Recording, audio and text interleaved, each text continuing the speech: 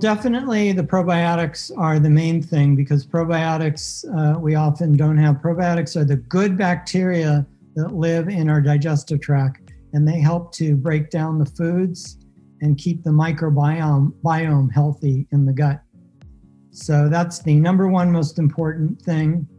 And to tell if you're getting, patients always come and say they have a probiotic, but when I look at it, it turns out that it's not really a very good one.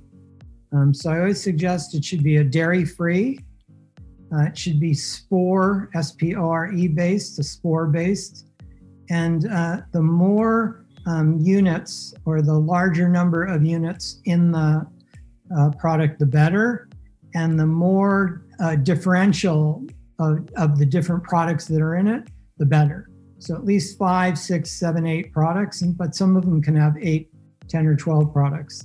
That way you're getting more of a shotgun approach and hitting all different angles of the digestive tract. So for other supplements that I like to do, of course, homeopathic medicine, but then there's also Chinese herbs. We use herbs such as ginseng and cardamom.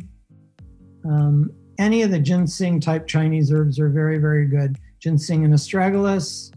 Another one I use is called GI Care, which has a bunch of different products in it made to build up the digestive tract and actually heal the digestive tract. Aloe is another good one. And then if we are going to do homeopathic, two of the most common ones that I use are Nux vomica and Carbo-Veg. They can help heal the stomach lining.